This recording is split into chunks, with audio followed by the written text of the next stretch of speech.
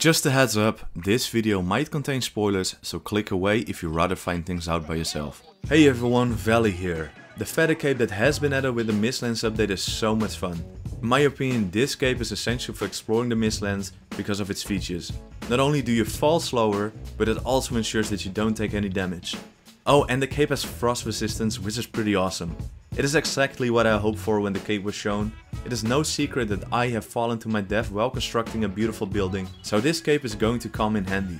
Besides, it is not uncommon to fall off a mountain, so I expect similar accidents in the Mistlands. The high cliffs and the thick mist make for a treacherous biome, and some enemies can cause quite a lot of mayhem. So the feather cape is a must for any adventure. Plus it just looks cool. Look at the feathered trail while you're running around or falling down. In my opinion, Iron Gate really knocked it out of the park with this one. So how do you craft it? Fortunately, you don't need too many materials. You need 10 feathers, 5 scale hide from hares, and 20 refined ether.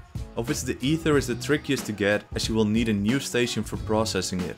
I'll make a separate video about that, so as soon as it is online, you'll see a link in the top right hand corner.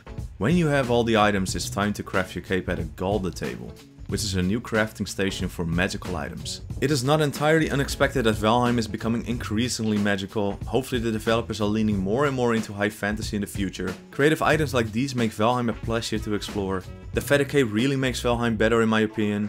I am already getting new ideas to experience together with the people in my community, like something where you need to jump off a vantage point and hit the target. I cannot wait to see other streamers and YouTubers get creative with it. Well, that's it for this video. What do you guys think of the new cape and the direction the devs have taken? Let me know in the comments, and if you enjoyed this video, hit like and subscribe. See you in the next one. Bye bye.